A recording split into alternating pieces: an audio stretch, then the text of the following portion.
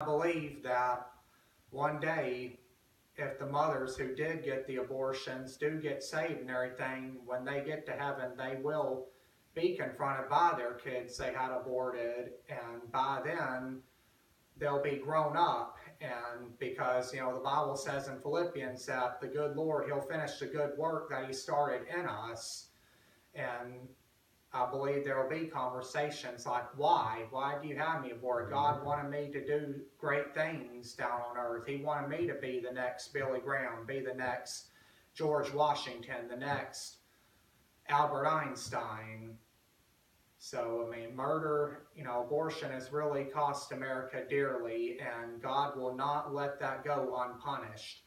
All these people who are allowing it, God's going to get them. Planned Parenthood butchering up these babies and selling them and everything, their parts of their bodies and everything. God, He's going to take care of them people. He's going to get them, and there's a payday someday. And with murder goes as deep as even gossiping and slandering, all that kind of stuff. You can kill someone just with your tongue, just as much as you can kill someone with a gun or a knife. And sadly, gossip has destroyed a lot of churches, a lot of families. It has really hurt so many people. And like the Bible's so true, whenever Solomon wrote in Proverbs 18 that the power of life and death are in the tongue. The seventh commandment, thou shalt not commit adultery. Now this one here, honestly, all the 10 commandments, for every single commandment, you need a whole sermon for it. John Hagee a few years ago actually did preach a whole sermon series on the 10 commandments, a sermon for each of the commandments, and it was a very fine sermon series. But on this commandment, God's telling us to stay pure. He's wanting us to, the only sexual activity that God truly approves of is between a married man and woman. Amen. Everything from fornication to people messing around with people that are married, the homosexuals out here, all that stuff God does not agree with, and He will punish those people. Bible says in Hebrews 13 that marriage is honorable and the bed undefiled, and whoremongers and adulterers God will judge. The Lord will really punish people who get involved in that sort of lifestyle. And the Bible says in Revelation 21:8 about how the whoremongers will have their part in the lake of fire. Same with liars and murderers. We'll get to lying here in just a moment after we go through the 8th commandment, which is do not steal. Do not steal. Stealing, it's another one sort of like the other commandments. It just goes deeper than what you think. It's not just, not going out here and stealing money or something that doesn't belong to you, but it's even like talking about, when people rob God, whenever they will not pay their tithes and offerings like they should. We're supposed to give 10%, or whatever we can give to the Lord. The Bible says 10%, and if we don't give, to the Lord like we should, the Lord will put a curse on us for that. And that is stealing, just like if you were to go out here and rob a bank or something like that.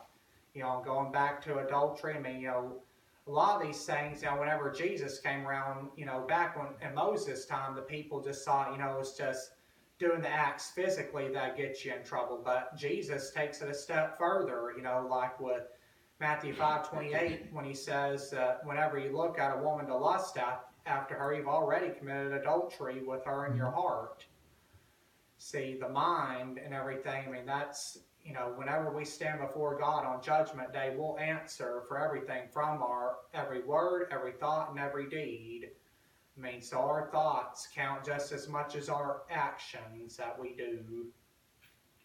And as far as lying goes, yes, that is one thing God definitely does not like. And, the Bible says that the devil, that he is the father of liars.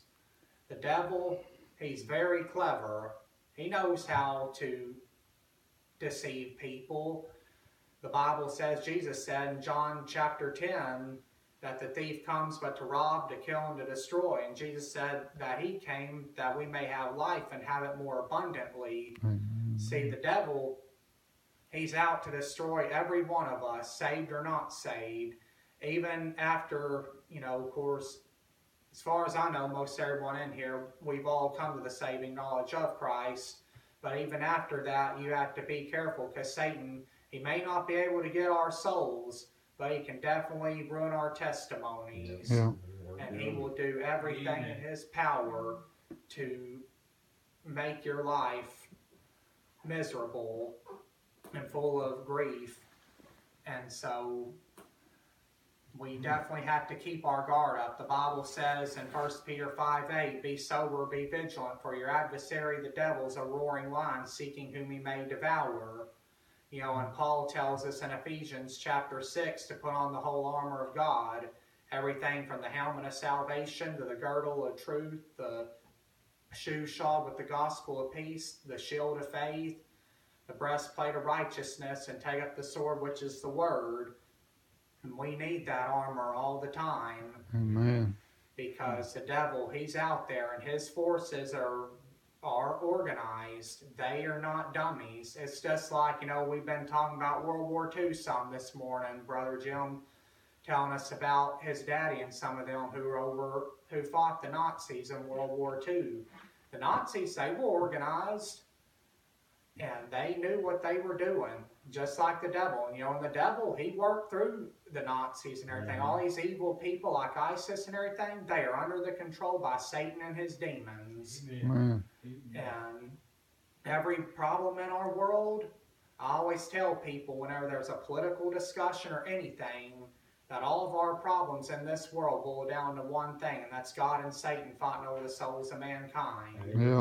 Yeah. When it comes down to lying as well, this week, Hillary Clinton was was giving her testimony on the Benghazi deal.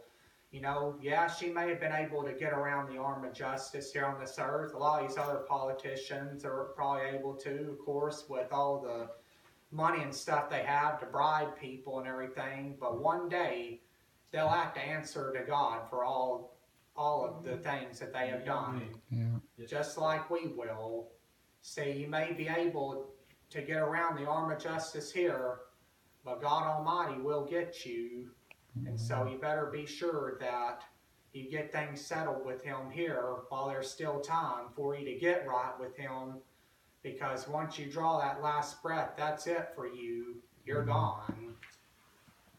And there's no going back after you pass away. The 10th commandment, thou shalt not covet. Honestly, we covet stuff every day, whether it be these nice cars we see, or, nice houses, or just other material things that people have. And even coveting goes to, the Bible talks about not to covet a person's wife. There's people that covet other people's spouses and everything. It's just amazing what coveting leads to. Coveting will lead to people killing and stealing and all that kind of stuff to get the things that they want, that they've been coveting. And so that's why God made sure to put that on His 10 Commandments. See, the 10 Commandments, all God's law, they're not to make our lives miserable. They're to keep us safe. God's just looking out for our best interest. And if we follow these 10 Commandments, God will definitely bless us in a mighty way. We've all messed up.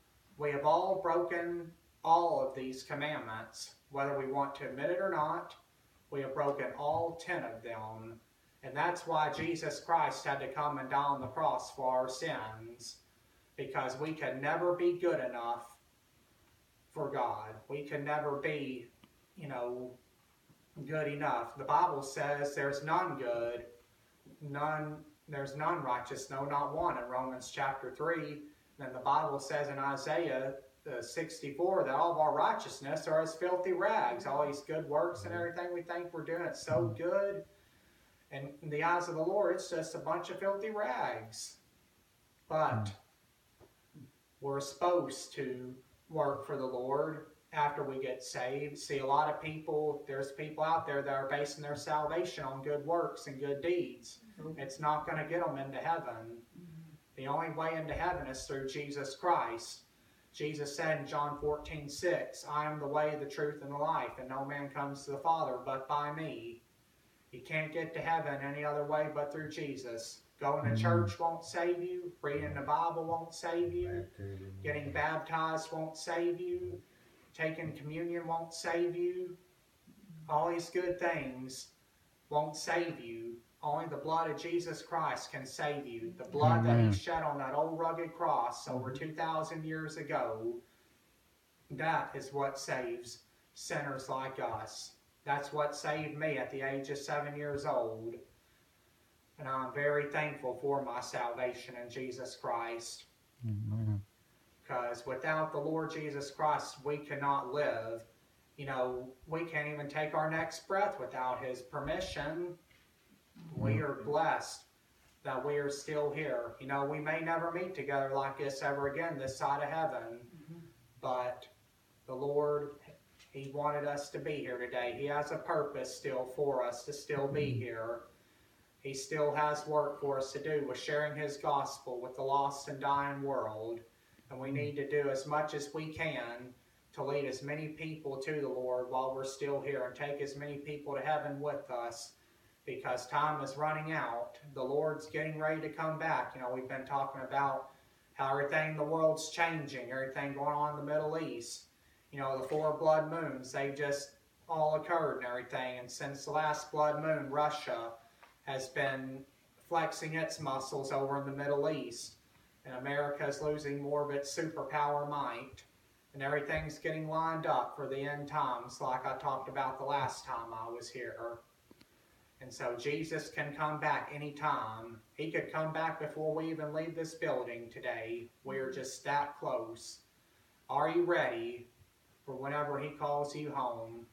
Whenever the trumpet sounds, will you be ready to go? Will you be ready to meet him face to face? This is your time now.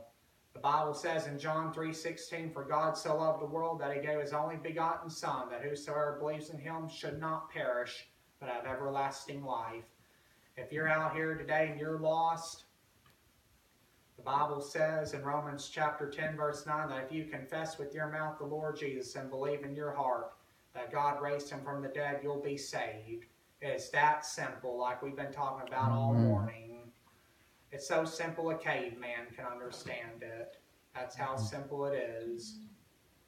So what is your choice? The choice is up to you. I've preached the message that the Lord wanted me to preach and presented the gospel to you. Now it's up to you to choose whether you'll follow Jesus or whether you'll follow the devil, because you'll only serve one of them. You can't serve both. The Bible says, you know, Jesus said no man can serve 2 masters. You got to make your choice, and your choice will determine where you go when you die. You'll either go to heaven or to hell. And what determines that is if you know Jesus Christ as your Lord and Savior. And if you die without knowing Christ, you will spend eternity in hell. There's no way around it. There's no purgatory, no holding tank, either heaven or hell. It's that simple. And if you wind up in hell, and you're out here listening to me today, you'll remember every word I said here.